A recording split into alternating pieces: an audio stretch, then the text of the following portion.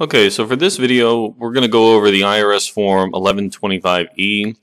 This is a form that's included with either an S-Corp return or an 1120 corporate return, and it's used to disclose compensation paid to officers of a company, right? So this is your CEO, CFO, COO, any kind of officer title with a company that is on the payroll.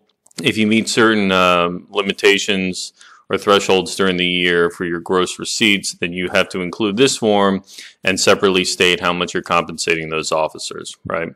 So generally, 1125E is used to separately report compensation of officers where the company's total gross receipts exceed $500,000 during the year, okay? Now, how you calculate gross receipts depends on the type of return filed. So, for example, if we're doing a corporate return here on 1120, the gross receipts figure is calculated by adding line 1A and then line 4, and then line 10 lastly, right?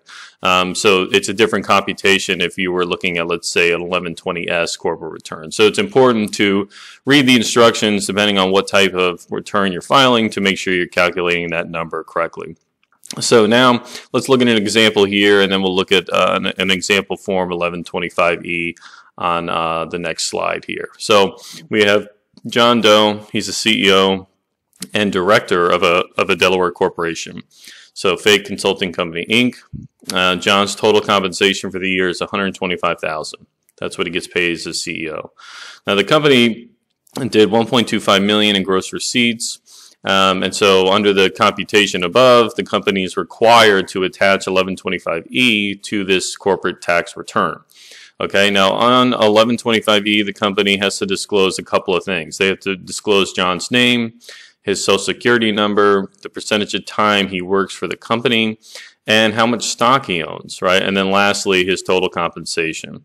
So the total amount of compensation is then going to be reported on page 1 of Form 1120, line 12, and that's going to be comp for officers. So let's look at the 1125E. It's relatively straightforward, right? We're just listing the name of each officer, all their other information, and the amount of compensation. So in this case, we're only doing it for John, right? He's the CEO. This is assuming there's no other CFO or COO. He's just doing everything himself. But if you did have multiple officers, you would have to list every single officer here and then all their other information. So we've got John, his social security number. He spends 100% of his time working for the company, and that's how much stock he owns. He owns 25% of common stock, no preferred stock issued, so 0% there, and then his total compensation. So the total amount of compensation here for all officers should foot down to line 2, and then this line 4 figure here is going to flow through to page 1, line 12, right? So this is a deductible expense for the corporation.